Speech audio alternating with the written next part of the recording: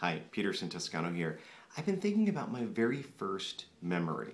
4 years old. My parents and my Uncle Bobby had a boat, a cabin cruiser, that they used on weekends up and down the Hudson River. There was a sleeping quarters downstairs, and to me as a child, the whole boat seemed huge, but it really wasn't that big.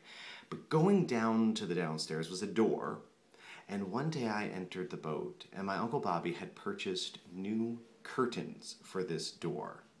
They were white lace curtains over the little window, fluttering in the breeze. To my 4-year-old mind, they looked like the most beautiful things I had ever seen in my entire life. And I thought, there they are, shimmering in the sun.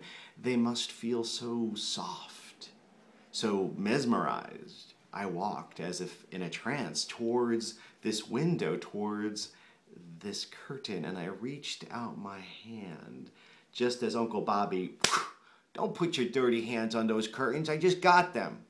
And in my mind, I was shocked, not because he slapped my hand and yelled at me, but because he had the audacity to believe that I would put dirty hands on those beautiful curtains. That was the first indication that I was different from many of the other boys around me. Sure, I like playing cowboys and Indians and Planet of the Apes, but I also like my sister's Easy Bake Oven and soft, beautiful fabrics.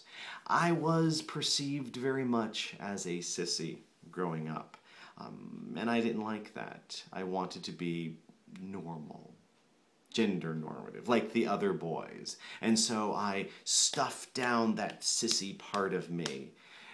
Turns out I was perceived as a sissy even before I was called a fag. And years later, when I finally came to my senses, I stepped out of the closet. A gay man, woohoo!